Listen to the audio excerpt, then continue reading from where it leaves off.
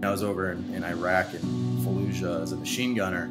And, you know, you go to the VA, you talk to the shrink or the mental health providers, and they push all these pills on you. And, you know, you don't even ask for them. I'll try some of this stuff, and it's like, oh, God, I hated it. It made me act like I was a zombie. And, oh, try this one. And it's like, why the hell not just give them weed, man? You got guys who are doing way worse than me, and they prescribe them all these opioids and these other pills, and they say, just take more of these pills, when they probably need to be smoking weed. I'm Tyler Browne, and I've been using cannabis for 15 years to relax and be more introspective. I'm originally from Minnesota, joined the Marine Corps at 18 years old. After that, went to college at UC Berkeley and then started my own cannabis vaporizer business. I like to box, I enjoy surfing and cooking.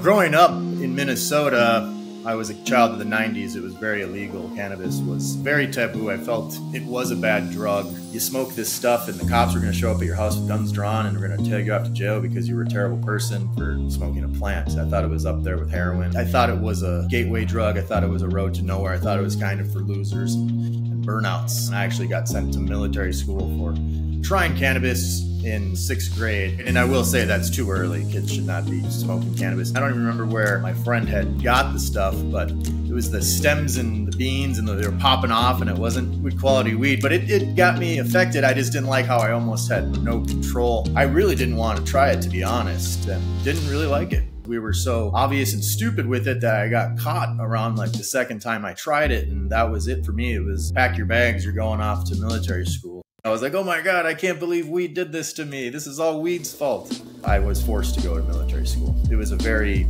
harsh environment meant to reform troubled youths. I thrived in that environment once I realized that, hey, you know, if I do good, I get rewarded.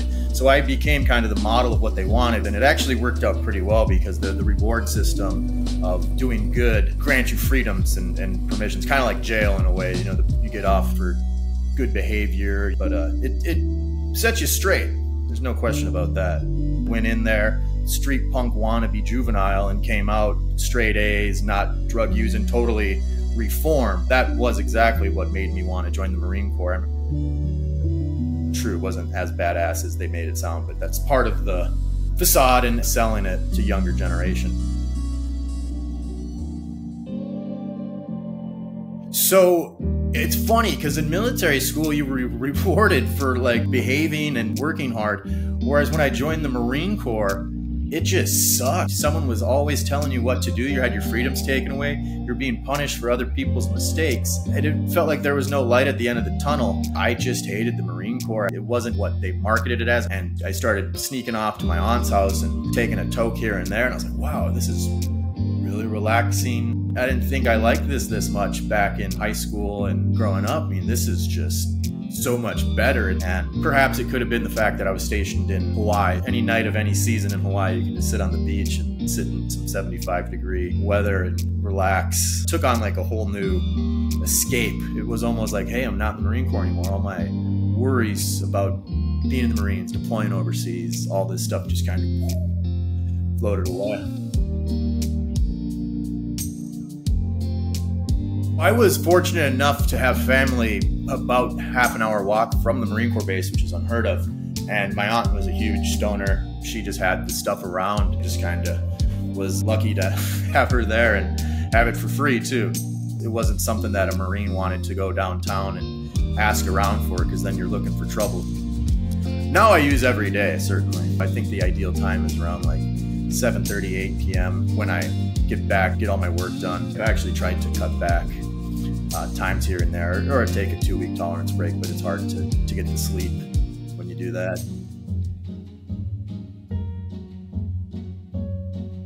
So the process of discovering what worked best was definitely assisted by the legalization. It's crazy now. You go into a dispensary here in California, it's like a candy store almost, with all the different ways you can do it. You got pre-rolls, you got flower, you got dabs, you got seltzers, you got edibles, you got tinctures, you got pills, you got topicals that you can put on your skin. So I think finding what worked best for me was vaporizers. I don't know how I discovered. I boxed in college and I was looking for a healthier way. I felt like I'm just taking too much smoke in on the lungs every day, especially back in college when you're using a lot more. So then I got turned on to vaporizers, and it does make sense that you're not combusting the entire plant, you're just taking the active ingredients.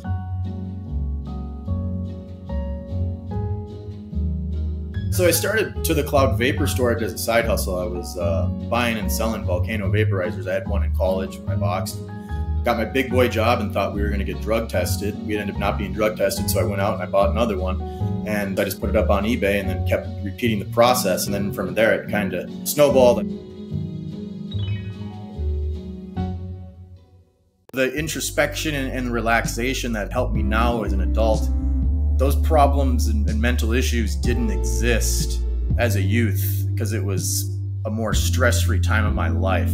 Now with work, you gotta be on the ball, you gotta wake up at 8:30 and 9 in the morning. The next thing you know, it's 5 p.m. and you're stressed out and you're kind of running around, caffeinated up, and then you use a vaporizer at night or pop some edibles, drink a seltzer, and hey, Tyler, why don't you settle down a little bit? Why don't you think about how this customer might be feeling about the issue? And so it's good. It opens up other doorways and avenues of looking at problems. I have mild cases of arthritis, and definitely for pain relief, it's a good thing. I love this stuff. I think it really helps my life a lot, and it's a lot better than the alternatives. I'm Tyler Browne, and I use cannabis to relax and be more introspective. Learn more about cannabis and begin your medical cannabis journey at leafwell.com.